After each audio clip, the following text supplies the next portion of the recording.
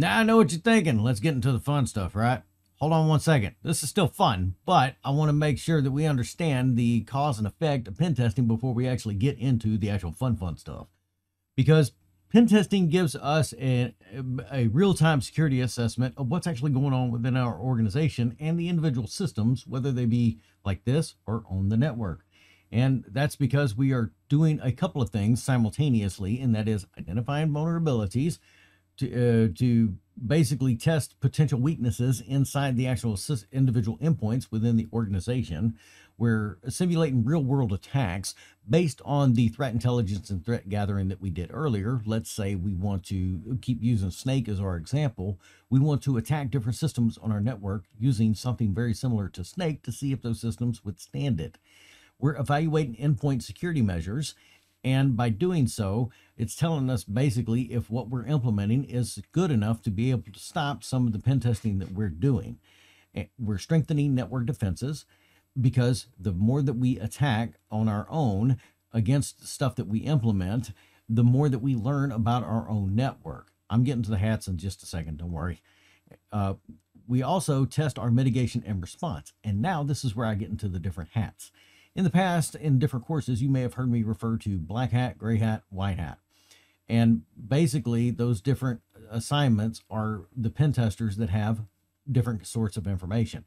White hat hackers have everything, including username and passwords, to be able to penetration test a system or network. Black hat hackers don't have any information whatsoever and aren't even given a guideline on what their limitations are as far as the scope of their attack. Whereas gray hat, which is more common than anything else in the world nowadays, is given a little bit of information. They may be given like, here's an IP scope of, or IP range of what you're allowed to attack, and don't attack this specific IP address. So you're given a little bit of information, but not everything. Well, then based on that, we have red teams and blue teams. And blue teams that do pen testing, like I've done for a little bit, basically go around and do everything that we just talked about to stress test the environment that we're in. But we're organic to the organization, so there's kind of a home field advantage to that, right? Well, that's where red teams come in. And that can be somebody within the organization that is designated only as a red team pen tester that knows very little about what we're doing on the security side, or it could be a third-party organization that's contracted out. And when the red team comes in, they're really testing everything that we're implementing, because humans have the, what's the best way to put this? Let's say we catch ourselves in a fault when we're pen testing ourselves, and we have the tendency sometimes to just fix it on the spot instead of properly report it. I'm not saying it's malicious. I'm just saying that sometimes it happens. Whereas a red team is going to report everything that they find, and we use those results to constantly improve our security posture. Don't take red team results personally. I'm just putting that out there. Now, we also want to incorporate a continuous improvement learning model all the way through this. And I'll get more into that in a second, but I just wanted to go over the basic components of why we pen test and how it plays a big pivotal part into the actual security of our network.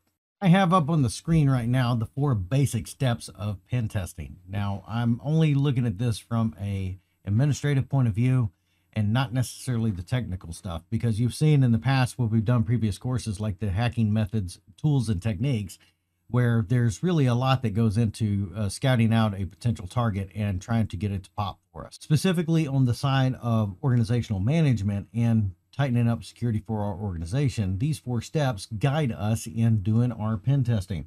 First and foremost, we have planning, because planning is critical in every step of what we're doing. We don't just go in guns blazing trying to pop any system that we can get a hold of. There has to be a purpose behind what we're doing. Now, this may be different if, let's say, like a hacktivist is trying to come in and do a vulnerability audit for potential damage later on. The chaos is their world. But for us, we try to steer away from uncontrolled chaos and more on the sides of the known chaos, that we know that this vulnerability that we discovered in CVE so-and-so is what we're actually going after to see if it's been properly patched. And if not, then we get to play with it. And that goes into the discovery process.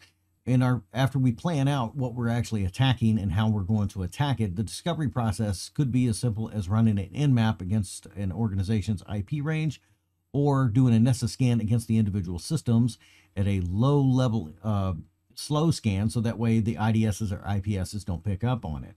And based on those reports that we get back, we can figure out if our planning matches up to the discovery and if we want to engage or if we go back to the actual planning again. Now, through discovery, once we figure out what's actually open and vulnerable and we want to leverage it, we go into attack mode. And you'll notice that I have a blue circle around discovery and attack. And the reason for this is because sometimes while we're doing or implementing an attack against a specific vulnerability or system, we may discover another vulnerability. And that's where continual discovery always is taking place. And so that's why I have those two specifically circled. Now, you may notice on the bottom that I have reporting as far as like encompassing everything. And that's because regardless of what step that we're in, we're always taking notes and logging everything.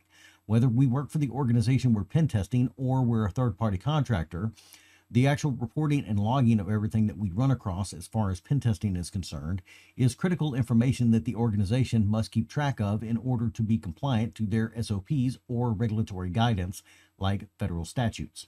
Now, for the purposes of an examination like CYSA+, these 4 areas are just generalized. So let's take an example real quick and work together and kind of figure out where we're at in our process.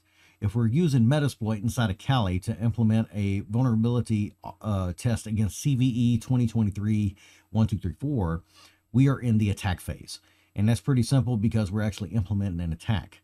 But how did we get it? Well, we ran a Nessus scan against the organization and discovered that IAVA compliance number 2 indicated that CVE 12345 was open. That's discovery.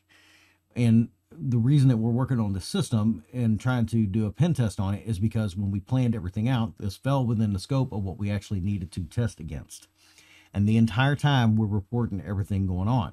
We're reporting the individual system that we're attacking. We're reporting the vulnerability that was found through the actual scanning, through the network discovery, and then the results of the actual pen test itself to see if that vulnerability was something that we could pop and manipulate or something that was actually patched and it was a false positive on the pen testing side of the house. And all these reports go up to whoever contracted us if we're outside the organization or to the C-suite upstairs. So that way later on, we as the cybersecurity analysts can actually review everything and figure out how we put out a better implementation of the security policy for our technicians. I did them. I forgot to mention something, and that is NIST Special Publication 800-115. I'm not going to take too long on this. It's just I'm giving it to you as a resource to be able to review later on. I'm going to put the link for this below because this is the NIST special publication that kind of goes over technical, the official title is Technical Guide to Information Security and Testing and Assessment. That is, this is the guideline for pen testing, especially in that 3-letter agency or federal government environment in the U.S. And a lot of organizations kind of fall back on this special publication right here to be the guidance for pen testing overall. It's been effective since 2020 and was last updated in April 2021, just as an FYI.